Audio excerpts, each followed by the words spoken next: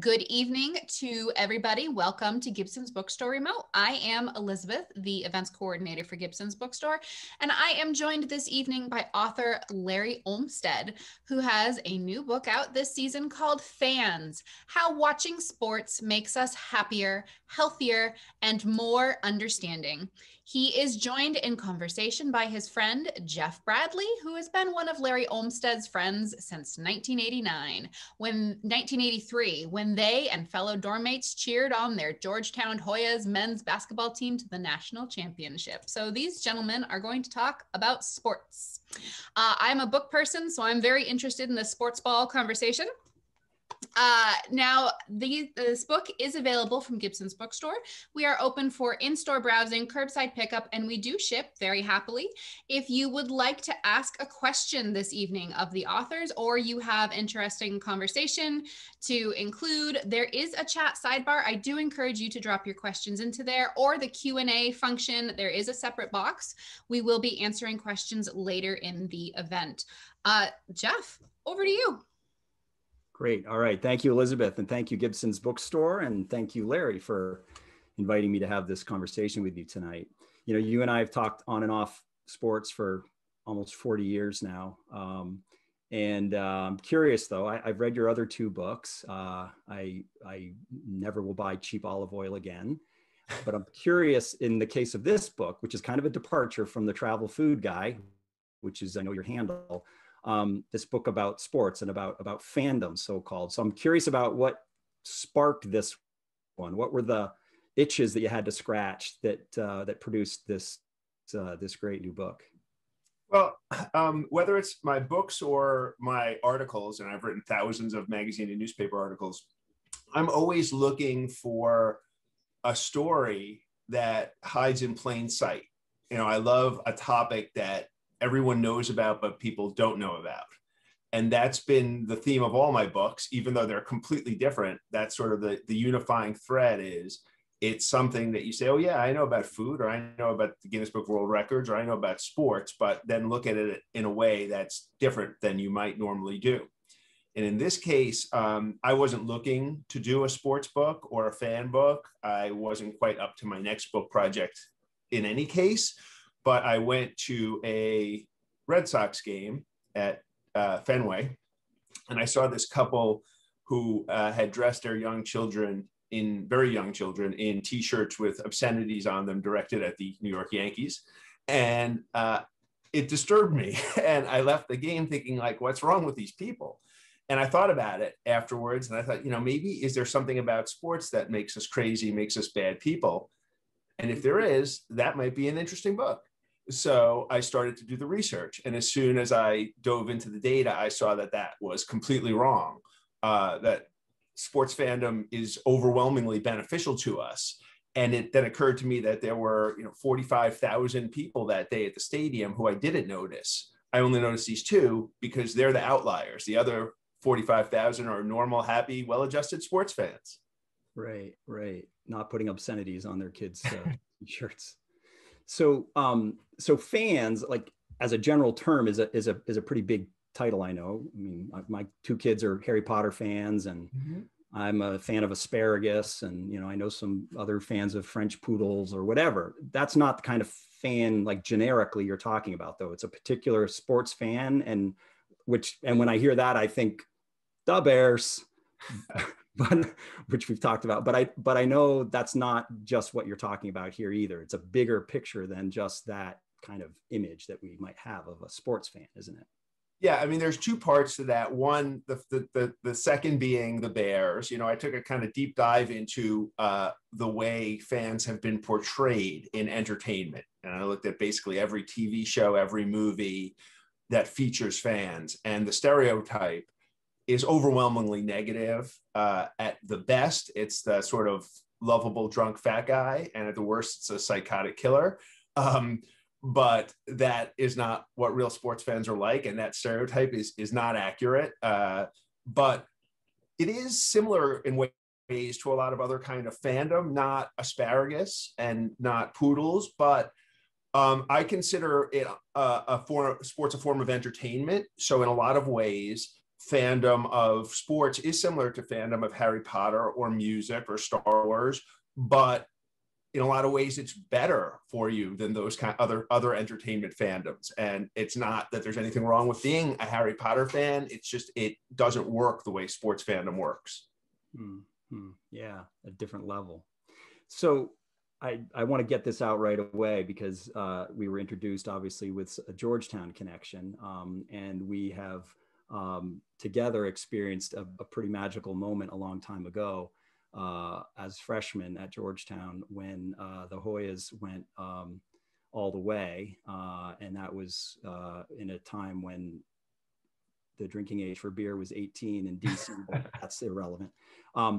And so I'm kind of curious now, because the full arc of that story of following that team back then, led by a guy named Patrick Ewing, who just literally in the last week has been back on the headlines. And I'm wondering about the fandom story as it relates to that kind of arc of a player that you can watch and then you can see as a coach.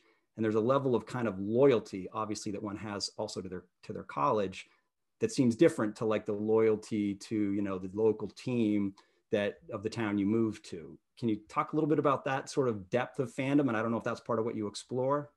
Sure. And I would say, I'd love to be able to say that, that freshman year was the progenitor of this book. It's not really true, but it was for me a particularly eye-opening experience because I'm from New York City, and New York is probably the most uncollegiate sports interested major city in the country.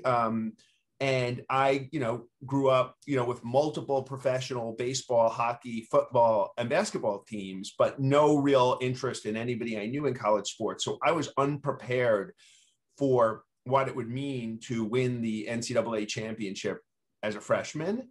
And it was great. It was a great experience, but it wasn't even until later that I realized, there's a lot of people who are big college basketball fans who go to whatever it is, UNC, Duke,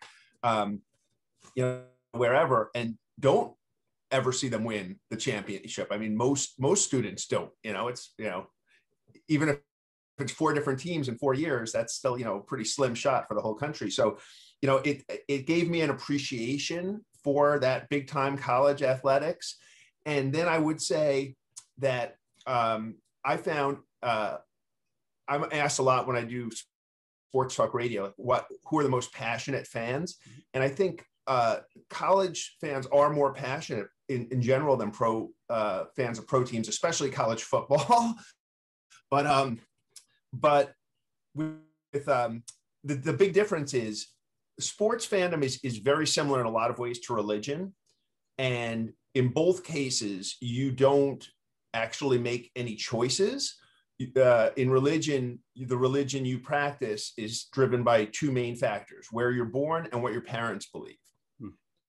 In sports, your teams that you support are driven by the same 2 factors: where you're born and what your parents believe. College is the big exception because college is based on where you go to college, which in many cases has nothing to do with where you're from, your background, your family's background. So it's a little bit of an outlier. And I think it's also a little bit more of an attachment at some level because it's the one that you actually made for yourself. Interesting. Yeah, I'm curious about the connection with religion too. And I know that not on the same Sunday, but I know that I have attended evangelical Christian worship on a Sunday morning. And I know on a Sunday afternoon, I've attended a Pittsburgh Steelers home game and walked through the tailgate section and been at the game. And I can say there's a connection, it seems to me, between the exuberance of the worshipers in the morning and those in the afternoon on a Sunday. So did you find that in the conversations you were having with people that thread was pretty evident in your research? Yeah, I mean, I didn't meet a lot of people who were both deeply religious and deep sports fans, though, in my superstition section of the book, there is a Notre Dame fan who says that before every football game, he has to recite 3 Bible verses and then chug 3 beers before every quarter. So, there was a little crossover there. But as a social structure, sports fandom and religion are very similar in that, I mean, they're the two biggest social structures in the world by far. And more people are sports fans than belong to any organized religion. And I would argue that sports fandom is bigger than religion, but they're one and two, neck and neck, and they're both global. Every society has religion, every society has sports fans, and the other, but participation in religion has been in decline. And the other major sort of social structures that bring people together in a kind of community-minded way, everything from bowling leagues, which were once really big, to fraternal organizations like the Elks Club, to even workplace water cooler conversation, even before the pandemic, was in decline because of technology. Mm-hmm. And all of those things are the ways people come together with the people around them on a regular basis. And of those, only sports is sort of going strong.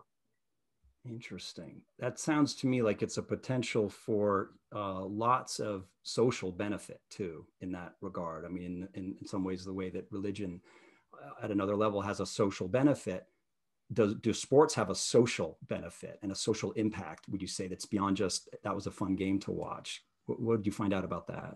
Yeah, I mean, absolutely, without a doubt. And the title of the book, I believe sports makes us happier, it makes us healthier, and it makes us more understanding. And the more understanding is probably the part that connects to what you're asking about, because by that I mean, actually, the process of being a sports fan has made us over time more tolerant, open-minded, democratic-minded people. It's greatly assisted in the civil rights movement, the women's rights movement, currently the social justice movement. So, it makes us better people and the world a better place. But what really surprised me was the other ways in which sports fandom reaches into different areas of society you might not think of. And that's why if you're a sports fan and you pick up my book, you're going to like it. You're going to find something to like, and you're going to find something you relate to and be like, oh yeah, I remember, that brings back memories. There's a lot of common ground. But what I would like is for, non-sports fans to read it, to learn how, they too get to live in a better world because of sports fans, whether they ever watch a game or not. And some of those areas, some of my favorite areas of the books, the post-traumatic healing power of sports after talk about that. Natural and man-made disasters. I'll come back to that one in a minute. It's world peace, politics, nation building, reconciliation. The role, there's a reason why the UN has a big division devoted to sports, and the Vatican has a sports initiative. And,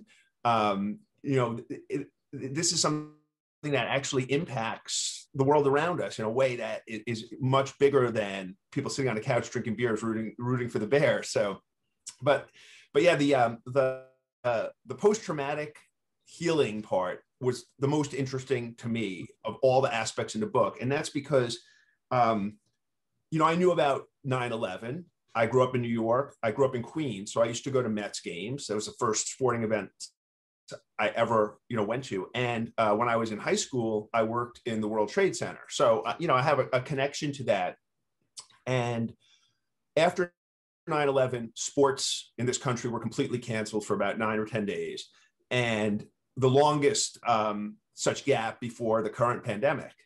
And when they came back to New York, the first professional sporting event played in New York was this Mets-Braves game at Shea Stadium, and it's become sort of iconic. And the Mets won on a come from behind Mike Piazza home run in the 8th inning. And I talked to fans who were there at that game, and they were all deeply moved. But one of them said to me, that was the moment when it was okay to smile again, to clap again, to be normal again. And that's what sport often does. It brings people together in these large numbers. I mean, the big stadiums in our country are bigger than any churches or synagogues or mosques, and enables them to share emotion, especially after that. But anyway, I knew about that because I was there, and, I remember 9/11, but I thought that was sort of an outlier, one of a kind moment. But when I did the research for this book, I discovered that it's not at all. It goes back to ancient Greece. And after Pearl Harbor, after the Boston Marathon bombing, after Hurricane Katrina and Hurricane Harvey, sports over and over plays this role of being a big healer. And in the case of the 1 October massacre in Las Vegas, the biggest mass shooting in American history, that was 2017. And Las Vegas was at the time the largest city in the country that didn't have any teams in the big four professional sports. They had just gotten their first franchise, NHL, Las Vegas Golden Knights. First game to be played 9 days after this, horrible shooting that really ripped the city apart. And because it was recent, I got to go out there and I interviewed a lot of people who had been shot, people who had been shot at, cab drivers, bartenders, the mayor, NHL executives, people all across the city in every walk of life. And one after another, they told me, we could not have gotten through this without the Knights. And I spoke to a woman who was traumatized and afraid to leave her house. And friends called and said, hey, we have season tickets, come to a Knights game. No. And then again, no. And then she's seen a few games. She's seen it on TV. She's read about it in the paper. And finally, she's like, I got to live my life. I got to get out of here. She goes to a Knights game, never been to a hockey game before, was a basketball fan, falls in love with it, goes to 50 more games that season, and tells me about how, the Knights basically saved her. And when you hear those stories over and over firsthand, then it becomes impossible to dismiss this as something frivolous or just entertainment. It's a vital part of the social fabric of our life. And it was at that moment that I sort of knew that this is a real thing. And that's the real power of it there. Yeah. So, Larry, you mentioned the Mets, and which brings me to a moment of suffering, which you'll remember from a few years back against the Red Sox, and Bill Buckner. So I'm wondering, teams lose a lot, so people put all this effort into cheering on their favorite team, only to watch them fail. I was always intrigued how I remember seeing pictures of the New Orleans Saints fans wearing paper bags that say "Aints" on them in the stadium, which makes me wonder why you even go to the stadium. Why don't you just stay home and wear the paper bag? But anyway, what about that suffering side of sports? Is that good for you, would you say? And did you find that even despite all the pain that goes along with the agony of defeat, that this is still worthwhile? Well, in most cases, no, the suffering isn't good for you. But the good news is it's not nearly as bad as you would think. And if you look at any sport, football, one team wins the Super Bowl, one team wins the World Series, right? One team will win the NCAA tournament. Does that mean that, all the other 63 teams and their fans are losers? No, I don't think so. And scientists don't think so. So the data shows that we basically have a sports fandom circuit breaker in our head, so that when our teams win, especially big games, the upside potential for joy, happiness, whatever it brings you is limitless. But when they lose, it's limited. You stop suffering. And if you look at the say the Super Bowl, if you were a Kansas City Chiefs fan, or if you're a Tampa Bay fan, you're the underdogs. You just won. The first time any team has ever played at the Super Bowl, on a scale of 1 to 100, that's 100. But if you're a Chiefs fan, it's not a 0. You won, the AFC. You had a great season. You went to the Super Bowl. You got to watch the Super Bowl, and you had won the Super Bowl last year. It's a 20 or a 30 or something, right? But most teams in most sports over the long term are pretty average. And if your team is 50-50, you come out ahead. Even if it's 40-60, you come out ahead because you get more from the wins than you lose from the losses. And then in the case of the really long-suffering teams, like the Cubs before they won the World Series, when they're that bad, that the droughts are that long, the fans get a sort of added pride in being fans because they're hardcore. There's no Johnny-come-lately jumping on that bandwagon. And they're earning their fandom. And I talked to some older Cubs fans who, viewed the World Series win with mixed emotions. It was something they always wanted. They were happy to have it, but it, in a way, lowered like the quality of their fandom because now everybody was a Cubs fan. And so, I think the worst is if your team was, sort of perennially 25 and 75, not bad enough to be really bad and never good. But, over time it changes. And the other thing is, they say time heals all wounds. And that's pretty true about even the big losses. Even 1986, if you're a Red Sox fan, you won a bunch since then. So it's easier to put that in the rearview mirror. But if you're a Mets fan, 1986 was the last time you won the World Series. And I remember that team and the players and what happened, but I don't remember anything about 1983 or 1989 or 1992, because the big wins, and again, the Cubs fans, they want to win another World Series, but if they don't, in a way, that's enough. They've got the one, and they're never going to forget it. And when you talk to, if you talk to a Jets fan who was alive in 1969 following football, they're going to remember that game, but soon there won't be any Jets fans who ever saw them win. You wait long enough. It reminds me of the saying or the tendency to say, when your team wins, we won. Yeah, it looks like your video froze. And when they lose, they lost. Yeah, and that's another coping mechanism. Sorry, am I back? You look a little frozen, but I know exactly what you're saying. It's another coping mechanism that the fans distance themselves from the failure by saying they lost, but they revel in the wins as if they had helped them, saying we won, and that's good. And one sports psychologist told me, if sports fans hadn't perfected coping mechanisms, there wouldn't be any sports fans.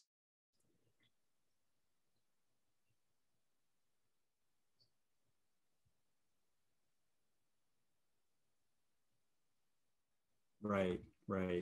Sorry about the little internet glitch here.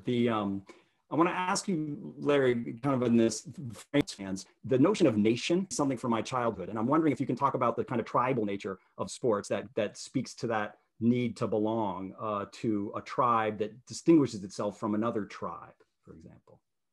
Yeah, well, I mean, humans are tribal animals. It's in our nature, it's in our DNA. Since the Stone Ages, we have formed groups, tribes, villages, city-states, communities of different kinds, and we want to be around and with other people. And when you're that rare person who wants to live in the middle of the woods by yourself, well, you're either committing 1,000 felonies or you're the Unabomber. So sports fills that function really easily because it's an easy community to get into, and it accepts everyone into the fan base, regardless of age, race, religion, income, education. But beyond that, what earlier, when I said that there's qualities to being a sports fan that are better than qualities of being another kind of entertainment fan, that's where this really plays out. Because I like Star Wars, but when I watch a Star Wars movie from my couch by myself, I'm alone watching a Star Wars movie. If I watch a football game on my couch, people think they're watching a football game or a baseball game, but what you're really watching is a stadium full of spectators and players. And those spectators, 30, 40, 50, 60,000 of them, are in your view the entire time. And a lot of them are wearing their jerseys and their hats and holding up foam fingers or whatever it is. So you cannot help but feel that you're part of a crowd. And sports fans who are interviewed by psychologists feel that they're at the game in many ways, even when they're watching it from their couch.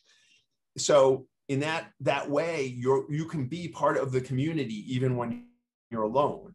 And going beyond that, we get all of this reinforcement of being, and this is why when we talk about sports teams in this country, we use this word fill in the blank nation, Red Sox nation, Raiders nation, Packers nation, but you don't say Harry Potter nation about the fans because the community is so layered that it's like a country into itself. And when you go to the supermarket and you're walking down the aisle and you've got your Bruins hat on and you see somebody with a Bruins t-shirt, you make a connection. An NHL executive I talked to calls this the head nod. You kind of make eye contact, you give a little bit of a nod, and you have a connection. And again, doesn't matter age, race, income, any of that stuff. You have a connection to a total stranger because you're both wearing Bruins or Red Sox or Patriots gear.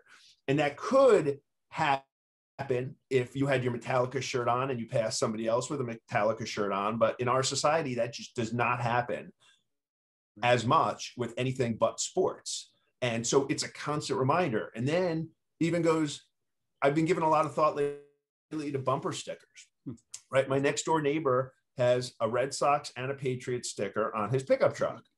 But I've never seen like a Harry Potter bumper sticker.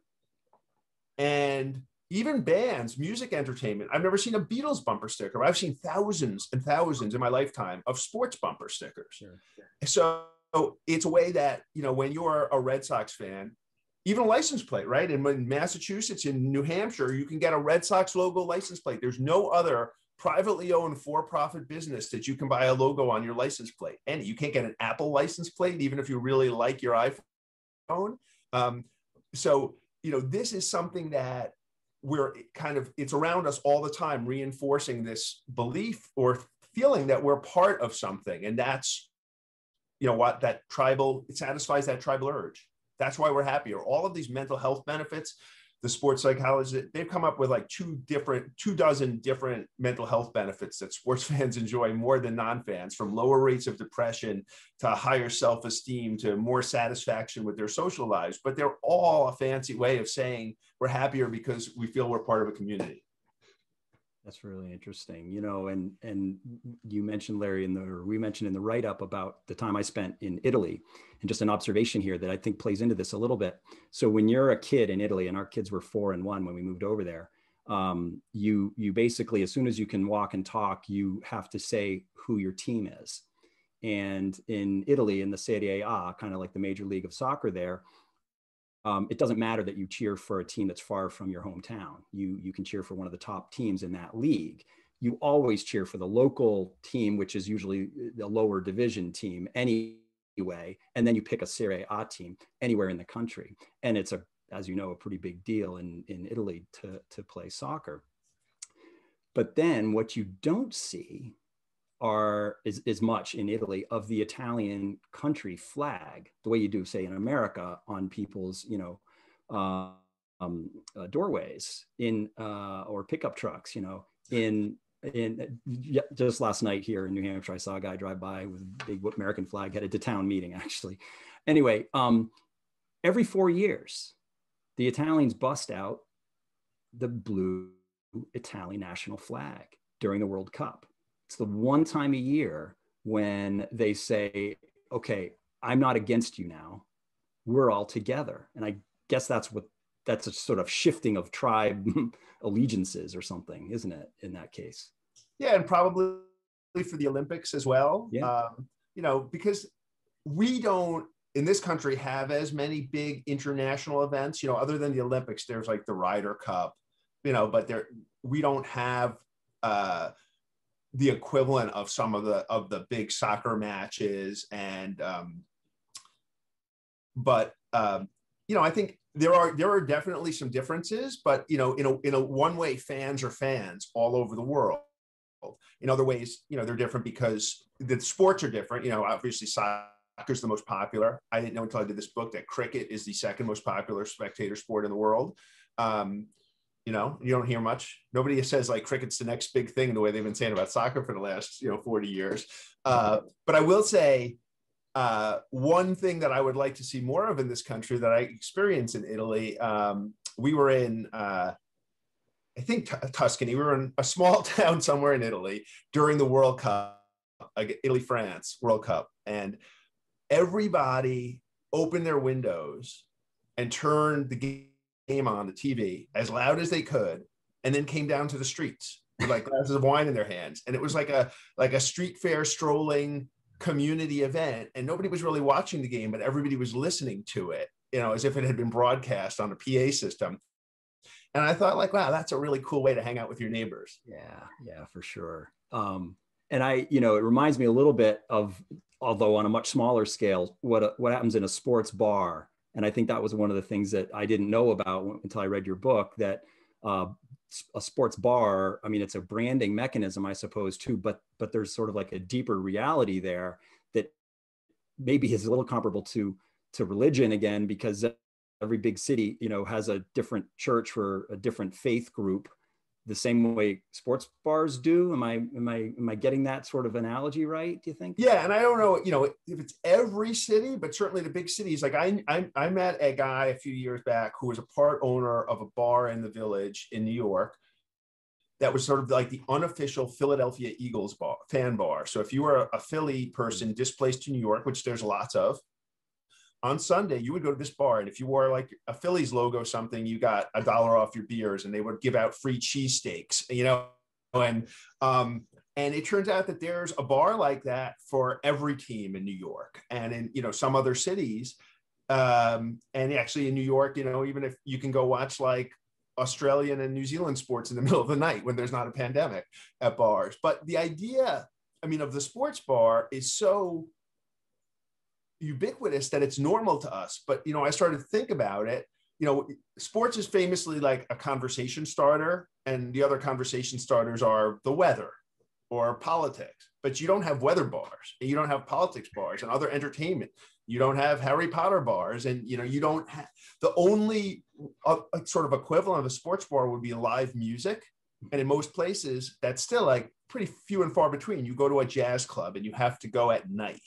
But sports bars are everywhere in the world, and they're their own category. And it's kind of weird that they even exist. But, you go in there and there's a lot of games on. And I've traveled for around the world a lot for 20 plus years. I spent a lot of time in airports, and you can go sit at the bar. Any bar in any airport in the world is going to have some TV on with a sporting event over the bar. And you can look up at it, and it could be cricket or snooker. And I could like look at the guy next to me or the woman next to me, and like, I don't understand this. And they'll explain it to me, or they'll want to talk about it. It's a universal language that makes you a lot of friends really easily. Interesting. So you can explain the wicket to me then for how the cricket pitcher thing works? No, I always forget. That's great. So I'm curious, Larry, about timing here of your book, because we just celebrated the 1-year anniversary, or, commemorated the 1-year anniversary of the start of this horrible pandemic. And it came, we will recall, just as March Madness was set to begin. And of course, canceling March Madness led to another form of March Madness that I'm not sure we recovered from, but there were other ways we coped. And it was really interesting kind of to see that. And you were, I assume, still working on the book, or had you finished it by last year this time?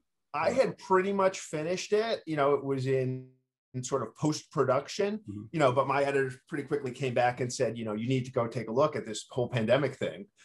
So I went back and talked to some of the psychologists that, had spoken to previously, especially about things like post-traumatic healing and the social effects. And then I also had the opportunity to look at some of the ratings when sports returned. And, it was, in a way, the pandemic has been a living laboratory for a lot of the ideas in my book, and good and bad things have come out of that. One was, it was really clear that sports were really missed when they weren't here. I had a lot of people that I've interviewed over the last 4 years, email me and say, oh, God, I've not watched as much sports ever as I have, since they came back on TV. But also, so on one hand, we learned, it's a coping mechanism and a distraction from the problems around us, which it was, after 9/11 and after a lot of natural disasters. But the fact that to some degree the positive impact of it, even when you're at home, relies on there being spectators in the stands.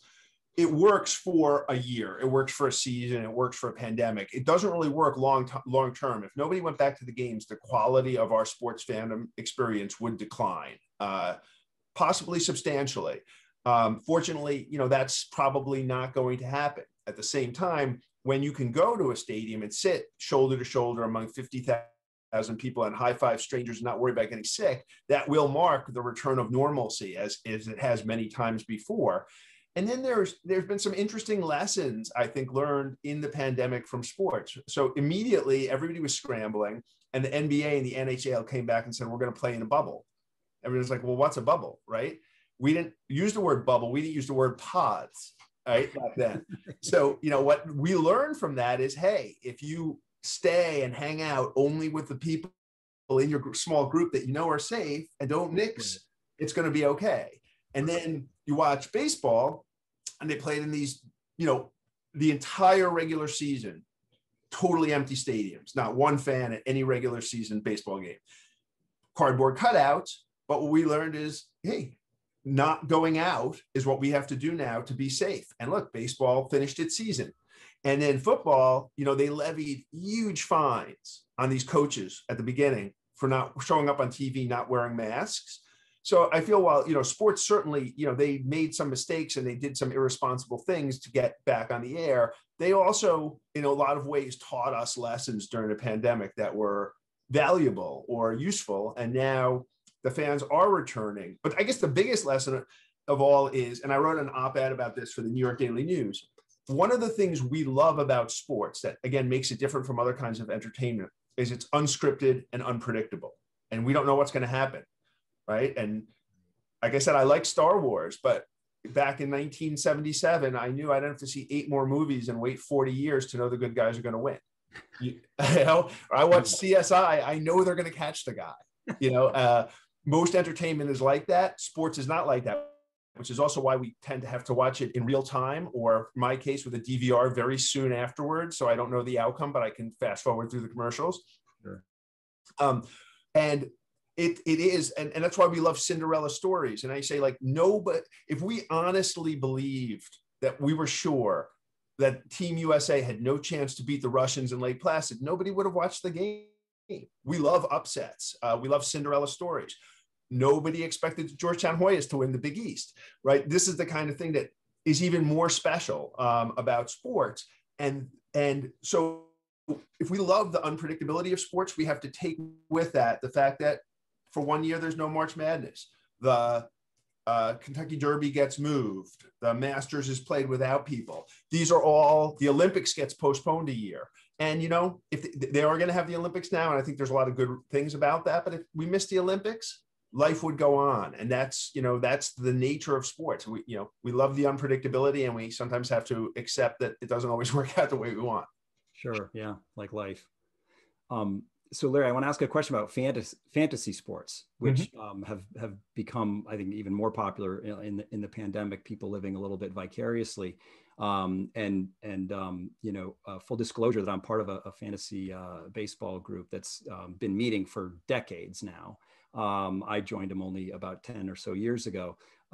That I find from that I get even more out of the kind of for the mental benefit, I would say, and the social cohesion benefit than I would of just, being a Red Sox fan because of this shared experience. And the funny thing is that the teams aren't really even teams, they're the inventions of a collection of players from different teams, but they're the Muskrats. They're my team. But I'm curious, did you do some research on the on fantasy sports as well? Yeah, absolutely. I have a fairly lengthy chapter on fantasy sports in the book, and you're right, it has become really big. When the last data that I had, which is probably about 2 years old now, when I wrote the book, was about close to 60 million people in North America and US and Canada regularly participated in fantasy sports, and there's just under 200 million sports fans. So that's almost 1 out of every 3. And so it's become really big. But even before the pandemic, all of these factors, sort of what you described, there's a really big social aspect to it. There's a lot of people who play in a league or team, a league that has some sort of affiliation. They're friends from college, they're coworkers from an old job, a local neighborhood group, and a lot of people play in multiple ones. And this is a way that they keep in touch with people that they otherwise wouldn't talk to. And in a lot of ways, it's a social media platform like Facebook, but its own thing, and a big one. And so that was just amplified in the pandemic because people needed that contact.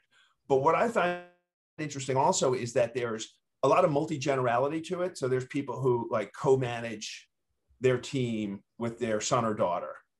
And to me, fantasy sports has sort of the potential to be this generation's, Monopoly or Scrabble or Gin Rummy, something you do around the kitchen table as a family, which, I think is good for the bonding. And then finally, the other big aspect of fantasy sports, which you mentioned, having the players from different teams, is it's already having a measurable impact in breaking down that us versus them I hate the Yankees because I'm a Red Sox fan thing, right? Because, and I interviewed a really diehard Redskins fan who was also a diehard fantasy football player for a long time, an early adopter. And he told me, it took me 4 or 5 years before I could draft anyone from the Cowboys.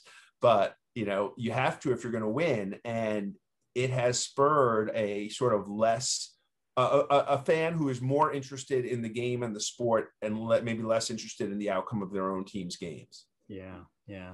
Well, in my league, there's a sort of craziness that if you draft a Red Sox, you're going to jinx yourself, and you'd never draft a Yankee. So you're now ruling out, those two teams. You've spoken a lot about the kind of mental, psychological, and social benefit, of being a fan. And I think if we just sat and watched games in stadiums and in our living rooms, it's one thing. But I find, and I think, you do, because I've gone on bike rides with you before, that spirit of, Lance Armstrong, or that, desire to sink the 3-point shot, like what you saw on TV, motivates us to actually maybe get off the couch. And, is that a connection that you see in being a fan is more likely that you're going to actually participate in some kind of physical activity yourself? Yeah, absolutely. And that's sort of the second component of the subtitle, healthier. But this one is a little muddied because there is no doubt that sports fans are more active than non-fans. But the question is, why?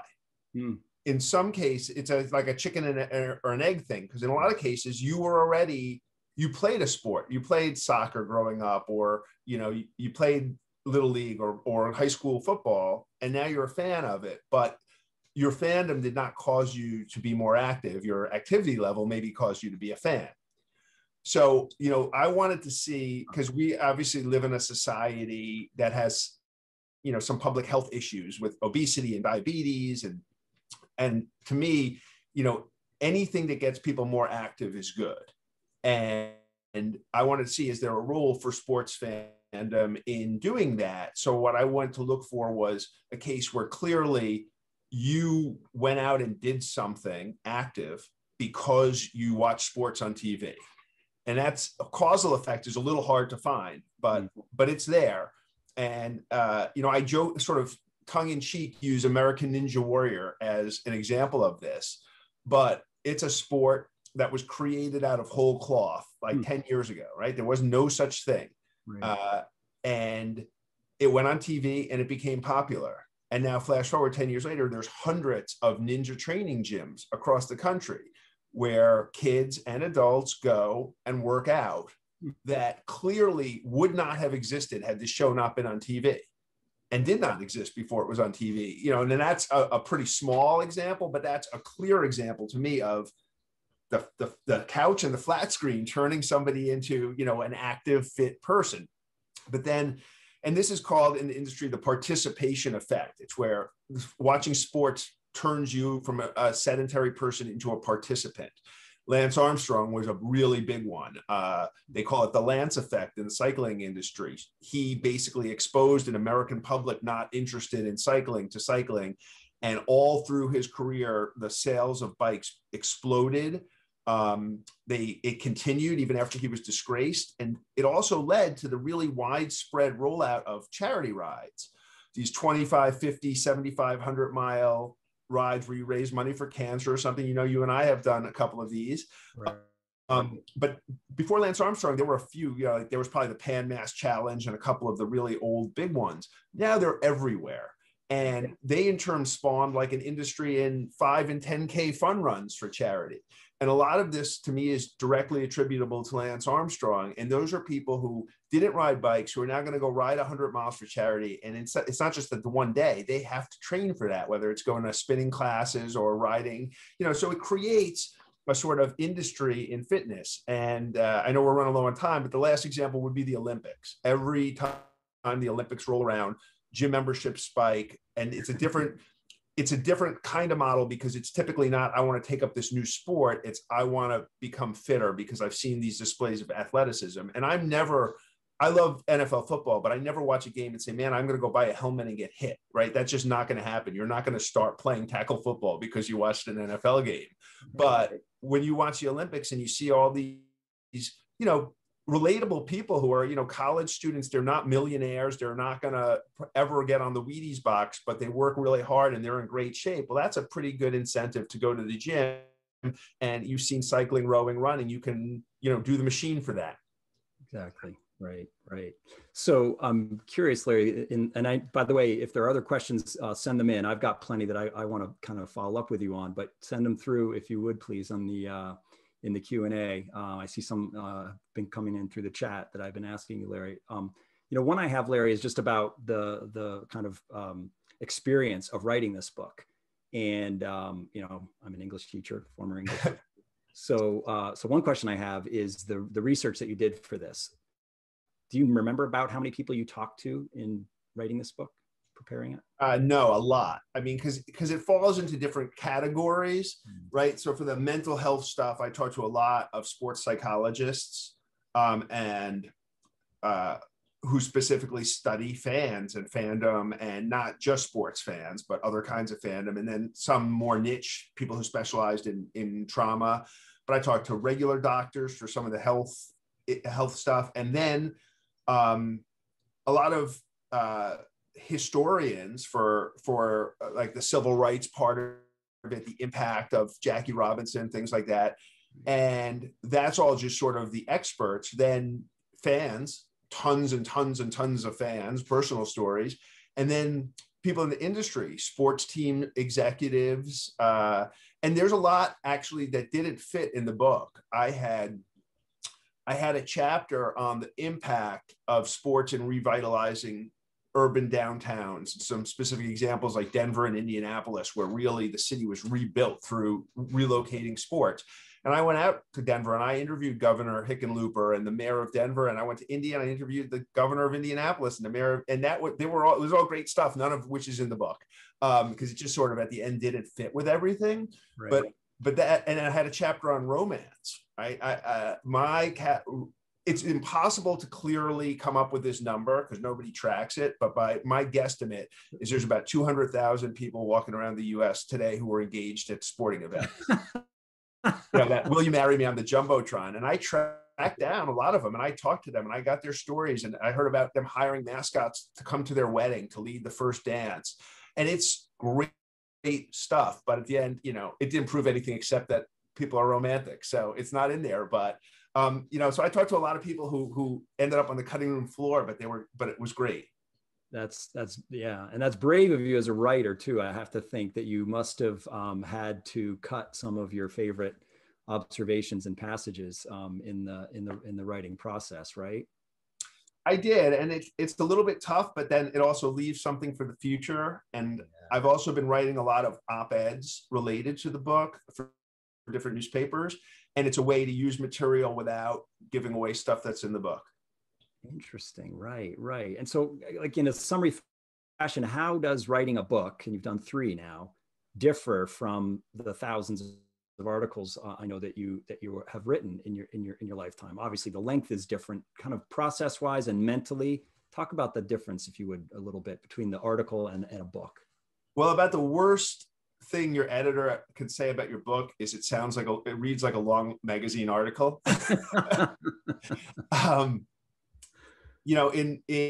In most magazine articles, you don't really have the chance to, sort of prove something. You might, you can say, the data shows that and just state it as a sort of an outcome and move ahead. But you can't do that in a book because people are going to be like, that's BS. That doesn't make any sense. So you have to provide some backup, which I provide a lot of backup. And then there's a fine line where my editor says, I think these 10 studies you cite supporting this one thing are enough, even though you have 50. Nobody cares about like the 11th one. So, I cut a lot in that respect, but it's the structure. And that's, when I taught at Dartmouth, that was my entire class was narrative structure for nonfiction. How do you set it up? What do you open with? What's the sequence? Do you go back and forth in time? So I played with this a lot. I mean, this was sort of like the third iteration of the structure that made it into the book. Impressive, from an English teacher to to a writer, that you're that fearless with your writing. I have a question, Larry. And I probably should have brought this up sooner, but it seems to me the image we have of a sports fan, and that's again, I think, a stereotype, is that it's a male, a guy. But I know that's not true, because I've read that part of your book about the number of female fans and women that cheer on their teams. Do you have some observations on women as sports fans out there? Yeah, and it's not that, women's or men's sports. I mean, there's certain, like, more women watch women's soccer at a higher rate, but between 47 and 48% of sports fans, or people who identify themselves as sports fan in America, are women. It's almost half and half. And if you go, certainly if you went to one of these games in Indianapolis, if you went to the Georgetown, Colorado game on Saturday, there's going to be plenty of women in the stands. There's no doubt about it. If you go to a sports bar on game day, there's plenty of women in there. And a lot of people, I'm guessing you and your wife have watched a few football games together on the couch, right? It's that myth of the football widow is just that. It's a myth. Interesting. Yeah. One of our viewers says, many men are surprised and a little uncomfortable that I can hold my own in a conversation on baseball. And my wife— I am not surprised. I'm proud. That's great. That's great. And then talk about, if you would, just about the kind of social benefit factor. And this is a question that came through on having it's the investment of a city or a town in bringing sports to their town, and thinking of how much money teams, towns have to raise, or cities have to raise in taxes to have the stadium in their city. And there's an argument, it seems to me, maybe from your book, to make in favor of spending lots of money if you're a city that cares about its people. There is, but it's a very narrow argument. That's one of the reasons I ended up not putting this chapter in, because I believe that in the cases of Indianapolis and Denver, it was a good bet. It was a good investment. Yeah. Most publicly funded stadiums are not good. There's an entire cadre of economists who study just this, and economists would laugh if you floated the idea that, like, public financing of stadiums was a good idea. And even when I talked to some of the leading ones, they say, yeah, Indy and Denver, those are the exceptions. That's like the low-hanging fruit. But something like the Dallas Cowboys stadium, you can't justify. And as I mentioned with the license plate, though, like, sports have a weird crossover into public policy that other for-profit businesses don't. Though there's plenty of tax breaks for building your new, if you're Elon Musk, your new battery factory in Reno or whatever. But yeah, I can't say, like, this having the sports teams get their stadiums paid for by somebody else, the taxpayer, is a good thing. That's necessarily a good idea. Yeah. Hey, I want to mention something else too. And the question, we touched on it briefly earlier about some of the social kind of impact of athletes of color. And I know, obviously the Jackie Robinson impact on not just on sports and on baseball, on sports, on culture, and Hank Aaron, who passed away recently. For some people, that was the first time that they were really all celebrating. And Jackie Robinson, if you were alive then, that may be the first time that you were actually celebrating a Black man as a white fan, as a white person. And this is something I read recently. And most recently, and this is a nice question that's come through, about Kobe Bryant and the outpouring of grief and support from fans and non-fans alike. I don't think this is necessarily a race question, but it says something about our culture that this iconic figure brought so many people out to pay their respects and support. Yeah, I mean, absolutely. And it's been a continuum. One of the historians I spoke to who specialized in Jackie Robinson said, it seems ridiculous in retrospect that we even had to have a first Black player, that it was such a big deal that it should have probably happened earlier. But yeah, I mean, you also got to remember that at the time, baseball was by far the biggest sport, bigger than football is now. I mean, Jackie Robinson played on the biggest national stage we had in America. There was nothing bigger than baseball. But still, even Hank Aaron got death threats, and I think this is overall positive. I'm not trying to paint a dreary picture, but it's been baby steps. Yeah. And it's a progression that has taken, decades to evolve. But the big difference, or a big differentiator, is the advent of social media. And that's really changing things because, the activist athlete that John Carlos and Tommy Smith at the Mexico City Olympic Games, they had to rely on their message being filtered through a media that didn't really like them. Now the athletes can just reach out and give their message in their words, if you're LeBron James, to however many tens of millions of Twitter followers, and that has in turn made the individual athletes a little bit into more celebrity figures. Matter of fact, there's a concern in the sports industry that the younger people are more interested in following athletes than the teams. That may be a problem for team owners, but it's not a problem for players who want to take social and political stands. Yeah, for sure. Well, Larry, I know we're just about out of time, and I want to say again, thank you. And I'm going to turn it over to Elizabeth and encourage everybody who doesn't have a copy to get themselves a copy. It's a great book, Larry. I'm not just saying that because you're my buddy.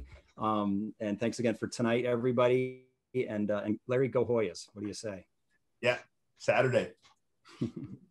Thank you very much to both of you for this wonderful conversation tonight. And thank you to our viewers at home. Fans, How Watching Sports Makes Us Happier, Healthier, and More Understanding by Larry Olmsted is available from Gibson's Bookstore. Thank you so much, everybody. Have a great night, everyone. Thanks.